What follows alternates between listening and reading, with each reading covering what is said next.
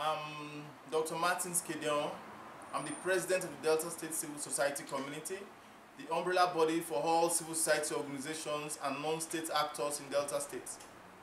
Here with me are some members of my ESCOs.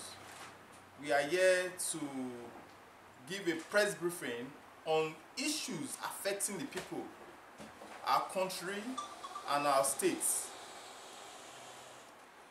I want to appreciate all stakeholders and civil society groups in Delta State for keeping calm and handling this issue of fuel hike and Naira note scarcity with maturity, as we look forward to get a lasting solution for the ongoing financial and fuel crisis in our state and the country at large. As we speak, several fuel stations are still selling fuel in exorbitant rates. The government have not given us the normal pump price and how we can monitor to know fuel stations that sell above the approved fuel pump price. Citizens are queuing in ATM machines all over the states to be able to get money to meet their daily needs. Shops are locked because traders record loss on a daily basis due to lack of cash and poor bank network to transfer money after purchase. The Delta State Civil Society Community has engaged with members of NUPENG and NUP-ROC during this period of fuel hike, and they have expressed their views and assertions. A state where there is no enforcement of law, nothing strives. So we want to give some recommendations. The Delta State Civil Society Community want to give some recommendations that can be followed.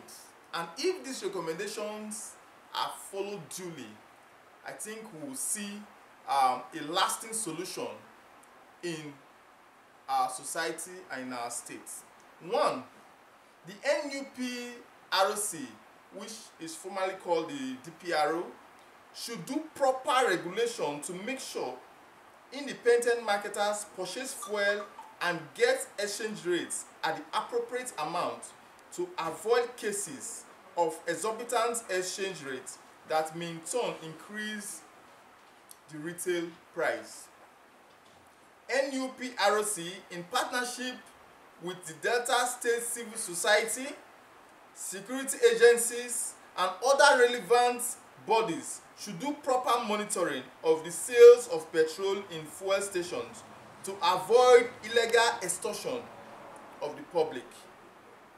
The Delta State Civil Society will set up its own monitoring committee and will work in partnership with the law enforcement agencies to make sure that there is availability of the new Naira notes and fuel, transparency and orderliness in banks for a smooth distribution of the Naira notes and sales of fuel. I call on the federal government, the state governments, and all agencies responsible to address this issue before it will be out of hands. The hardship meted on Nigerians by the policies of the government, especially the fuel hike and scarcity, and the currency redesign and swapped, which is less than 3 weeks before the general election, is not right. The provocation from this can lead to civil unrest that may overheat the politics, and this may affect the general elections. The government has no option but to do right. We call for the immediate intervention of the government to make all these things right so that our elections can hold peacefully, knowing fully well that interim government is not an option. Solidarity is forever.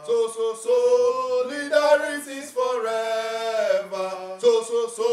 Solidarity is forever. We shall always fight.